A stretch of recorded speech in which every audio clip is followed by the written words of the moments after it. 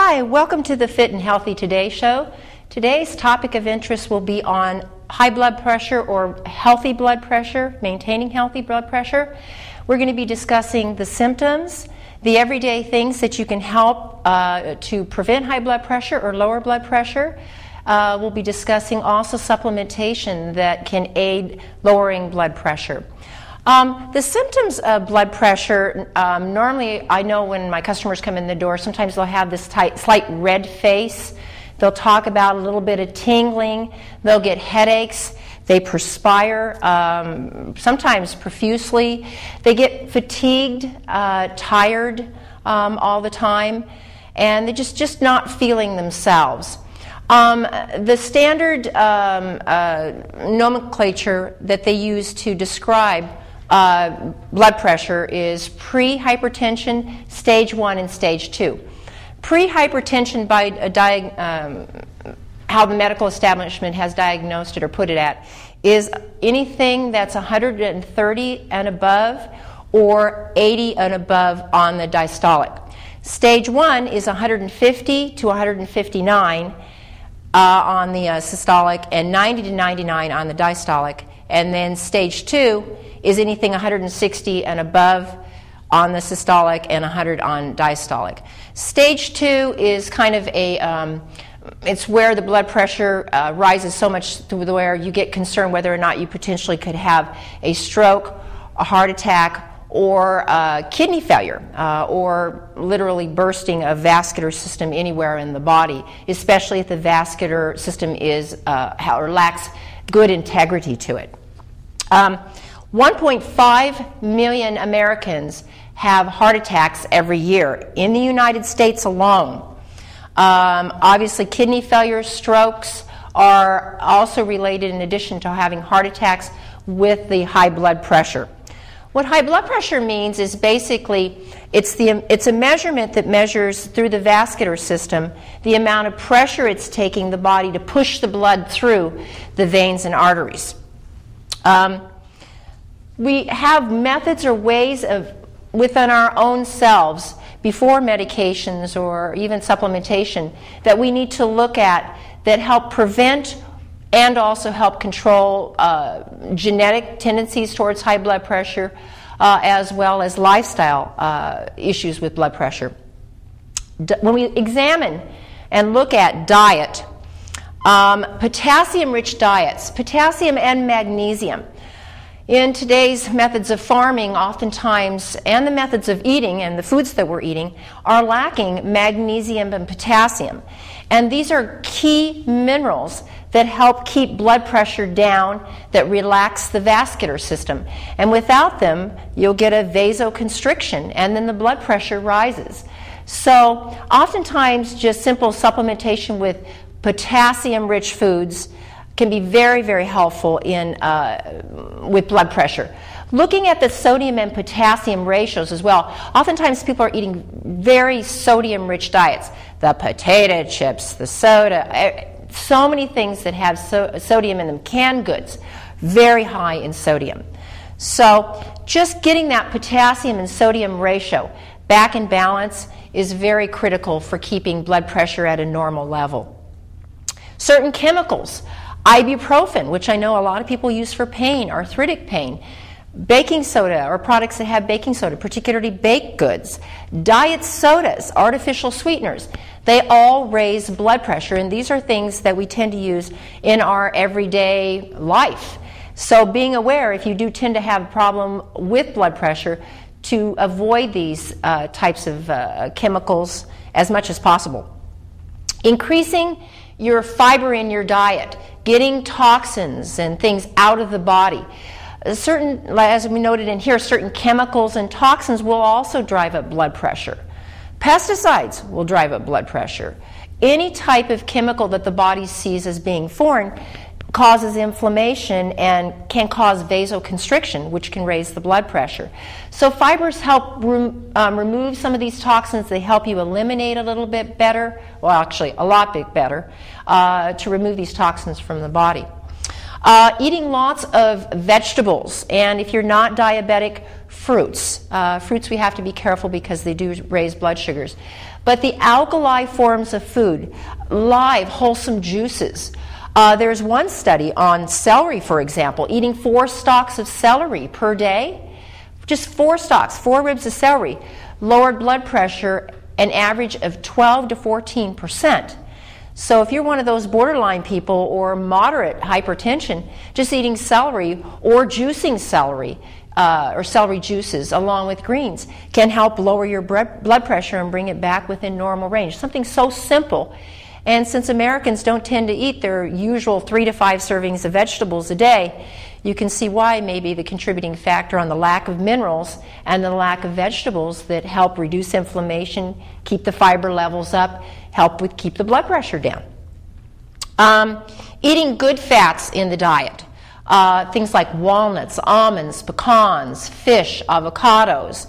All those things help reduce inflammation in the vascular system, and they do slightly keep the blood a little bit thinner. They keep it from clotting so readily. They keep it smoother. It keeps the vascular system smoother, so you don't end up with these buildups and these clots that can tend to raise blood pressure as well. When we look at meat consumption, and I know there's a higher segment of the population now that are becoming more and more vegetarians, but eating particularly high-fat meats raise a marker called a homocysteine level. And that homocysteine level that physicians can test you for is a marker that can tend to indicate whether or not you're higher risk for having strokes, blood clots, that type of thing. So if you do eat meat, eat leaner pieces of meat. Your fish, your leaner portions of your chicken, your lean beef if you're going to eat beef. So, animal sources of protein are a part of our society and most of our diets, but once again, lean cuts. Just something to be aware of too. Mayo inhibitors, which are oftentimes mostly utilized for depression and for blood pressure as well, and other things. There are certain types of foods that you eat or that you can eat with these Mayo inhibitors that can raise blood pressure. I mean things like almonds, certain types of liver, cheeses, very common types of foods that will raise blood pressure if you're taking these Mayo inhibitors. So if you are on an antidepressant or on a Mayo inhibitor for whatever purpose, you need to look up online, or hopefully there's something on the warnings on your medications that indicate these tramamine or tramine-rich foods that can raise blood pressure. Being aware, because if all of a sudden you're on a Mayo inhibitor and my blood pressure goes up, why is that? You need to look at the diet, because foods in their own way are medicines as well, and they can affect their chemical reactions in the body, and they can affect the blood pressure. Exercise. There's a lot of studies out there that support just 30 minutes a day of good exercise, and it doesn't have to even be extremely vigorous. Just a good walking the dog, lifting some weights, some Pilates, something that gets the heart and the blood flowing and moving. Because what that does is it gets the vascular system exercised. Okay? So when you exercise, blood starts pumping, it exercises and keeps the vascular system, the heart, the brain, other things in very good working order. So exercise is very important for keeping blood pressure as well as blood sugars down, as we've discussed in other shows. Sleep. The lack of sleep can drive up blood pressure, but also keep in mind, if you do have high blood pressure, it is readily indicated, and you tend to have sleep issues or snoring issues, it is now indicated by most good physicians that you go through a sleep diagnostic test to check for sleep apnea. Sleep apnea robs the body of oxygen and therefore raises the blood pressure. So if you have high blood pressure and you tend to snore, or your wife or your husband tells you snore, it may not be a bad idea to get checked for potential sleep disturbances as being a contributing factor to your blood pressure. Drugs that can raise blood pressure, okay? Diuretics, and there are high blood pressure medications that are diuretics. So being aware that diuretics deplete potassium and magnesium levels, and as we discussed earlier, potassium and magnesium is vital to keep blood pressure down. These diuretics can raise the blood pressure. So being aware of that, you need to make sure that you either supplement with potassium and magnesium or eat very, very potassium-rich foods.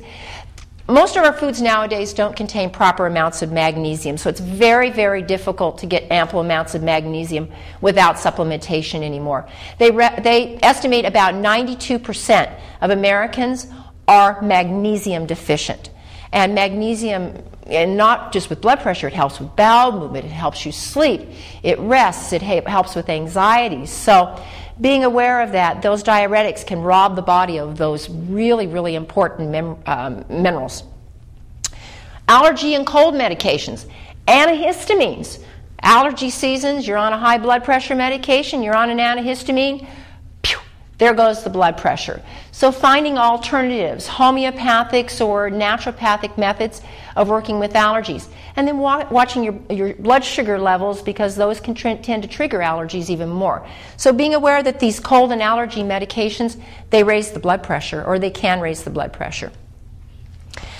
I found some very interesting statistics that I think are pretty important to be addressed, that I think the public needs to be very, very aware of. I handled medical malpractice cases in a past career. I was a mediator for insurance companies, and I would defend doctors, and I would go in and mediate cases. When we're looking at when it is time to have or utilize a blood pressure medication, I look to the experts, and the American Journal of Cardiology, which is what we call the expert medical journal in cardiology, 6 separate studies indicated and showed that drug therapy for high blood pressure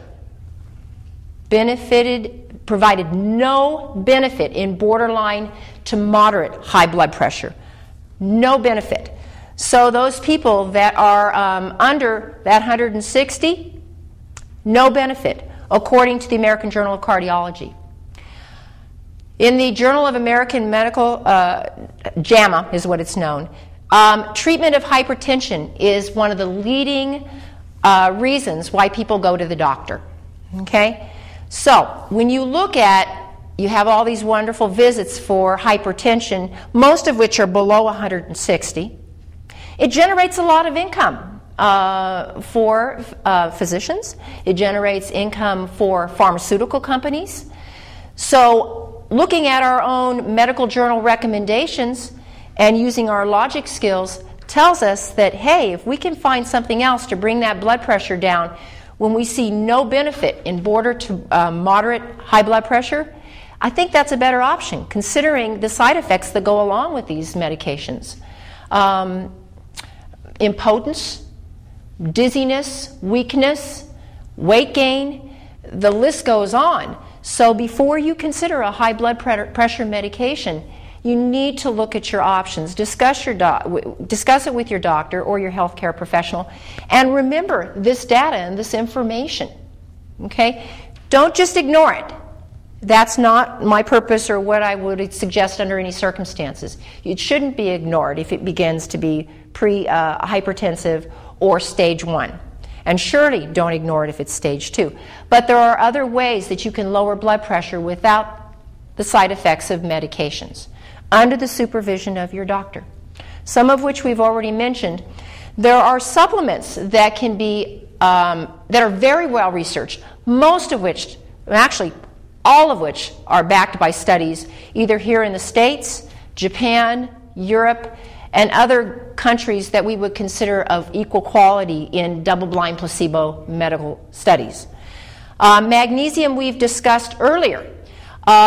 6 to 12 grams of magnesium per 2.2 pounds of body weight. So if you've got a 150-pound person, you're going to need probably right between 400 and 600 milligrams of magnesium to help keep that blood pressure down. Magnesium in other countries, when people have heart attacks, and in some places here in the States, magnesium is utilized when you get someone coming in having a heart attack, because magnesium is a vasorelaxer. So in an emergency, they'll give an infusion of magnesium, brings the blood pressure down, rather than using the drugs or medications. Options. What I seek to do here is to give you options to discuss with your healthcare professional. Okay? Vitamin C increases vascular flexibility. Vitamin C deficiency, you get hardening of the arteries. When the arteries harden, the blood pressure goes up. So the vitamin C with bioflavonoids keeps the vascular system very flexible and very pliable. A multivitamin, high in B vitamins and antioxidants, helps with vascular health and vascular repair.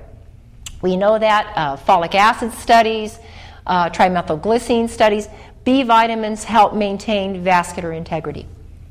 Fish oils, flax oil, we talked about some of the foods that can help with keeping inflammation down, increasing circulation. With fish and flax oil, there's over 60 studies that support it lowering of blood pressure. And in the customers that I see coming in the door, the range I see in lowering blood pressure is between 10 and some 40 points with just fish oils and magnesium combinations and keeping a potassium-rich diet. So, vitamin E lessens the chances of a heart attack by at least 40%. In diabetics and some other studies, it was even higher than that, because vitamin E helps reduce clotting and it slightly thins the blood. Lecithin is a fat emulsifier. It goes in the vascular system. It picks up all those cholesterol buildups, that fat triglyceride stuff. It removes it out of the body, gets it gone, lowering the blood pressure. Garlic and onions, either in supplementation form or in eating. The studies that I saw ranged in a 5 to 10% reduction in blood pressure. See, this list is just going on and on of options that you have that you can discuss with your healthcare professional.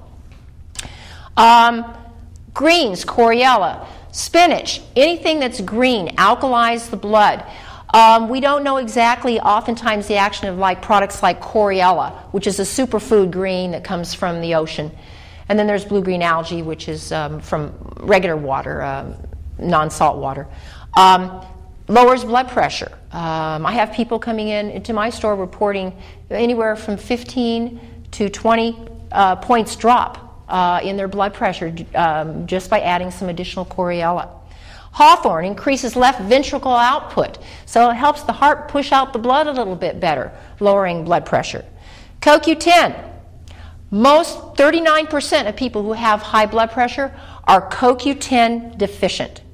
So, study 4 to 12 weeks showed a lowering of blood pressure by 10%.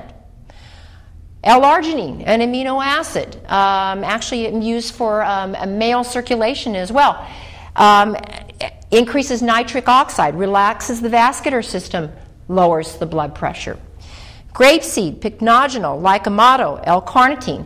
These are all supplements that showed at least a 10% reduction in double-blind placebo studies.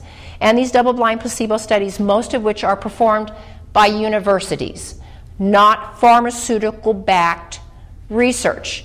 When you look for your research, we want to look to university studies, independent studies, National Health Institute studies, not pharmaceutical studies. We don't want biased, we want independent research. Nattokinase, to conclude, this particular product was found to be more effective than any other anticoagulant drug on the market when utilized in Japanese hospitals. Mind you, I say Japanese hospitals, not United States. What nattokinase does is it eats fibrin. It prevents fibrin buildup. It breaks up blood clots that form. And these embolisms, they go to the lungs and the heart, and you end up with heart attack, stroke, kidney failure. So a simple product from food called natto, and we ourselves from ingesting various foods have nattokinase, but most of our foods don't tend to be natto-rich, showed a 10% reduction in blood pressure, dilation of the blood vessels, and a breakdown of these clotting factors, or these clots, that can contribute to heart attack and stroke and kidney failure. I hope this gives you some information in which you can do some additional research and have discussions with your healthcare professional. Next, we'd like to move on to our fitness portion of the show.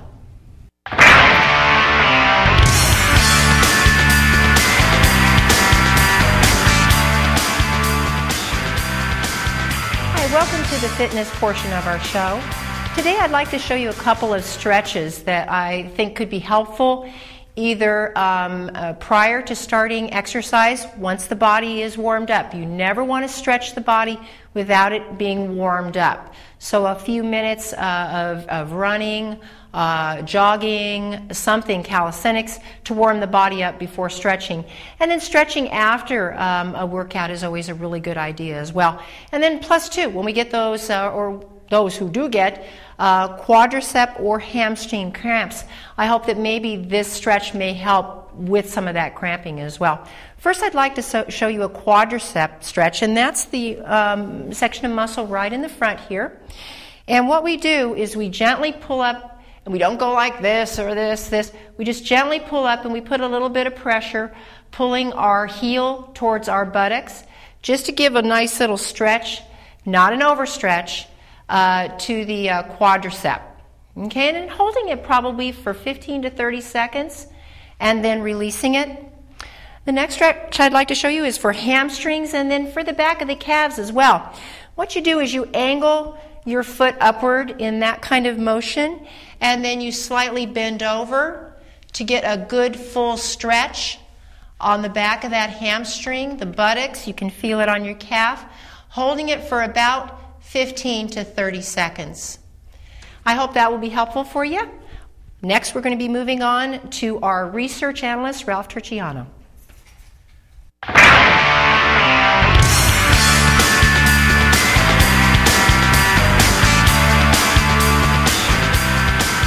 Hi, welcome to the research portion of our show. And Ralph Turchiano will be giving us the latest, greatest research available within the last 30 days. Ralph? Hi, thank you for the intro. Yeah, recently Tufts University researchers did a small study on the vitamin B6 content of blood levels of about 7,800 people. What they discovered was basically that at least 25% of those individuals were severely deficient in the vitamin B6. Ironically, 11% of those were even supplement users. However, even more disconcerting was this. Among women using contraceptives that were not taking a multivitamin, 75% were severely deficient in B6. What that means is this. Well, as you may say, what does B6 mean to me? Well, some signs of deficiency of B6 are this: impaired antibody production, lowered immunity, anemia, nerve damage, vascular damage, dandruff, eczema, psoriasis, mouth sores, depression, and anxiety, especially since B6 is partly responsible for the production of serotonin and dopamine. So it plays kind of a huge role in quite a number of functions. However, according to the National Institute of Health, after reviewing the study, came out to say vitamin B6 deficiencies in the United States are rare, countering the researchers from Tufts University, which also said, too, that the 2 milligrams per day of B6, by the way, everyone in the study was getting the RDA of B6, was still showing deficiency, and they're recommending raising it to 6 milligrams, at least 3 times what the government is recommending. After that, there was some benefit to growing up on the farm. In fact, this may explain a lot as we move from our agricultural society to an industrial society. They discovered pregnant women who spent a little bit of time on the farm had children which had greatly reduced number of allergies. They found out that living on the farm, even for a short period of time, in their words, act to suppress immune responses and thereby maintain immune system balance to contribute to a healthy immune development. And the effect was strongest among those mothers who entered barns or drank farm milk. Keep in mind that was non-pasteurized, non-homogenized, raw milk is what they meant by farm milk. But pretty interesting. After that, going back, a few researchers tried to figure out why some of these incense we use during religious ceremonies actually help balance out the mood. Well, one of them, especially from Johns Hopkins and the Hebrew University in Jerusalem, discovered that burning frankincense, or boswellia, but in their words, activates poorly understood ion channels in the brain to alleviate anxiety or depression. According to them, though, this suggests a whole new class of depression and anxiety drugs may be right under our noses. Obviously, if you can just go out and buy frankincense, use it yourself, may not be a bad option to try before using other more drastic measures. In fact, in the study, they pointed out that 40 million Americans to this day suffer from anxiety-related disorders. In my opinion, they should start making car fresheners out of frankincense to help with the gas pump problems. $4 a gallon. All right, after that, UCSD researchers show a link between vitamin D status and breast cancer. You cannot hear enough about vitamin D. They found out this was the first global study, looked at everybody, took into account diet, the whole lineup. They found out that people with the highest vitamin D levels had the lowest breast cancer rates. They're trying to draw a direct connection. But also at the same time, too, they're bringing out the sun was important more than anything else. Reiterating an old story from 2004, which after 30 years of research and over 200 peer-reviewed journal studies, especially with the Lancet, New England Journal of Medicine, the Journal of American Medical Association, there was a researcher called Dr. Mike Hollick, a professor in medicine, physiology, biophysics at the Boston University School of Medicine, was challenging the fact for years that we use sunscreen and fear the sun too much. He says there's important medical consequences of this continuing rhetorical campaign of fear and exaggerated claims. There is no doubt vitamin D is the best way for the body to control abnormal cell growth. In his words, he says this, as far as the vitamin D and the sun, primarily is generally that skin cancer in the worst case may kill 1,200 people per year. But vitamin D deficiency and the cancers caused by it, they say, is a minimum of 150,000 deaths per year. Now, going on to the industrial medicine side, more than half of insured Americans now are on chronic medicines. Give you a few statistics. 1 in 4 children and teenagers is now taking a prescription drug for a chronic condition. 52% of adult men are on prescription drugs for a chronic condition. 75% of those 65 or older. 2/3 of women, just 20 years or older, are now on prescription drugs, not birth control pills, prescription drugs for chronic health conditions. So in this case, you have to decide why. Is it poor personal responsibility? Just eat till you get a gastric bypass? Is it environmental factors? Enough estrogen enough by our farms to add 10 pounds of weight? Or is it medical bullying, which is a new trend I'm disturbed by? My new favorite fear tactic, I should say. Take this drug or you're going to die a slow, horrible death. You have to decide. But it's not going to be a brave new world which we see, where everyone takes a medicine to be happy and healthy.